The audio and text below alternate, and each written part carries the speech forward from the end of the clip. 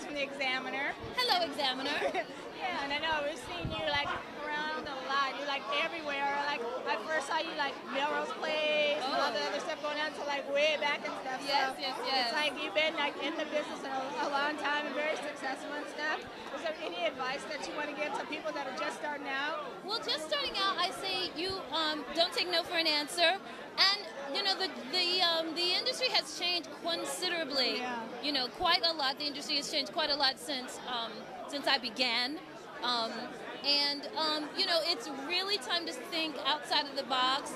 And as Bill Duke, another veteran and really wise mentor, one of my mentors of the business, it's about collectively getting together and creating our own vehicles and not waiting for doors to open, but creating those opportunities, getting directly to our audiences. And this is what we can do with the internet, and so many of my friends and myself are creating those own avenues. And so I'm just really grateful to have been doing it and continue to do it as long as I do.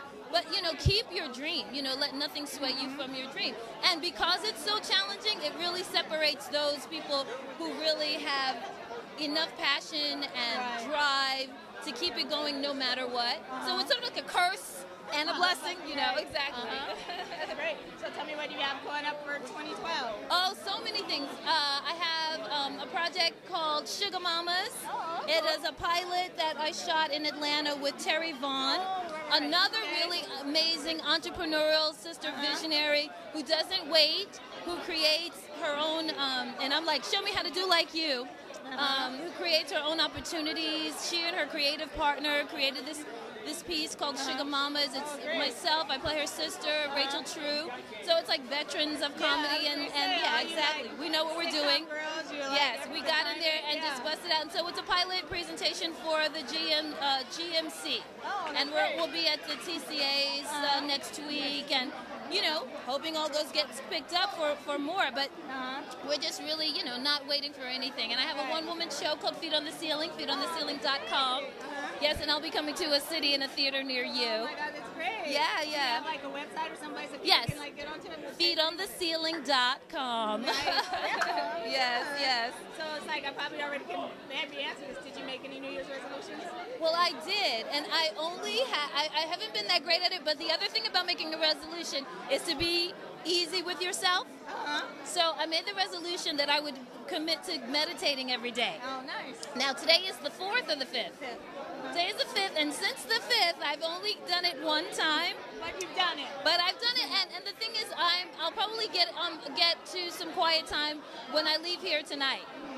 And the thing is to get it in and to really hear from the divine what, you know, how I can be more of service and just what my direction is. To listen more and be directed. That's great. So I know there's a lot of like music, anything going on. Is there any kind of music that you like to listen to? Oh my goodness, I just came from Fela, so go see Fela. I saw it in New York as well, but the cast is amazing and wonderful, and it's a great show.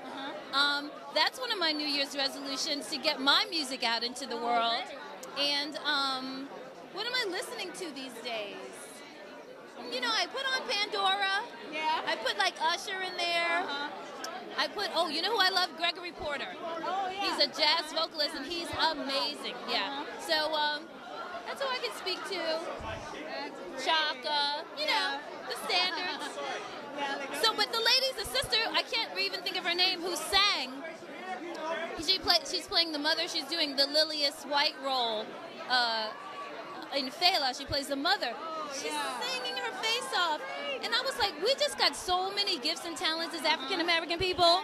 It's just like, yeah, you know, it's like every 5th sister can blow her head off. You know, and so it's like the fact that we don't know them is just, you know, not because they're not there, just because we haven't gotten to know them yet.